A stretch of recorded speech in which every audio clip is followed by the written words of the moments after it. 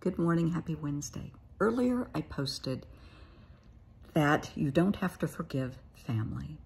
And that is my belief. I'm not trying to push my beliefs off on other people, but I want people to understand, just because someone is your family, just because you are born into a family, and think about that, you are born into a group of people, you have no control over that, and you're kind of stuck with them.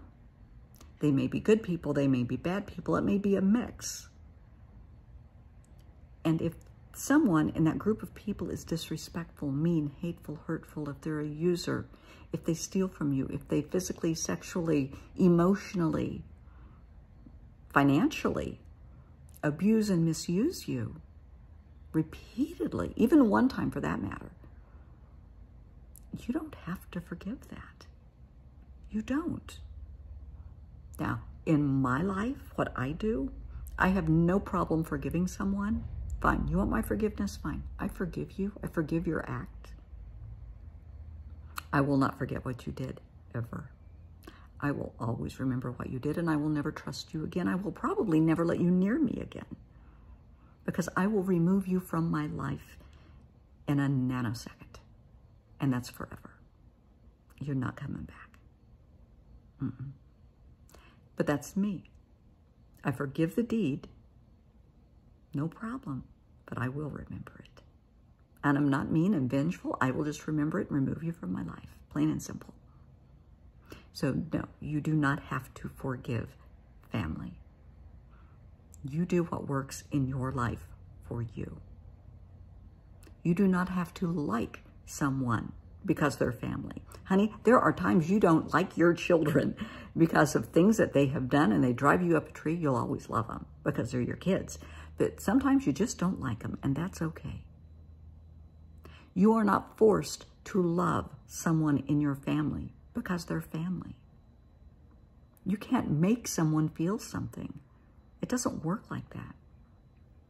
You either feel it or you don't. Now, you should always be kind, respectful, act civil, polite, but you don't have to love anybody that you don't love. You can't make yourself love somebody. You can't make yourself like somebody. You either like them or you don't. And if you don't, again, be kind, be civil, be polite and respectful. But that's it.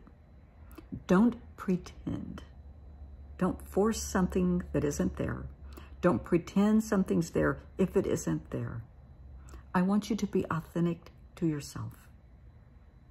Look at your life. I want you to love yourself, of course. Always forgive yourself, because we are human. We speak badly of ourselves and to ourselves. We do bonehead things all the time. Forgive yourself, okay? Respect yourself. Know your worth. Know your value. Have your boundaries in place. Don't compromise your boundaries. I don't care how much you like someone, admire someone, you're attracted to someone. Keep your boundaries in place. Or as I like to say, never prostitute your integrity. Stand strong in who you are and what you believe, and don't let anybody shake that. And people that want to be in your circle, that want to be around you, then they have to kind of step up. They have to treat you with dignity and respect and kindness and compassion and understanding.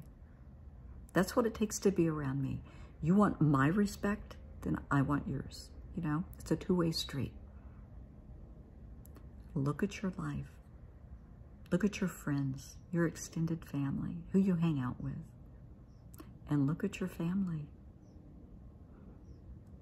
You do not have to like someone, you do not have to love someone, and you do not have to forgive someone. You do have to be honest with yourself about this.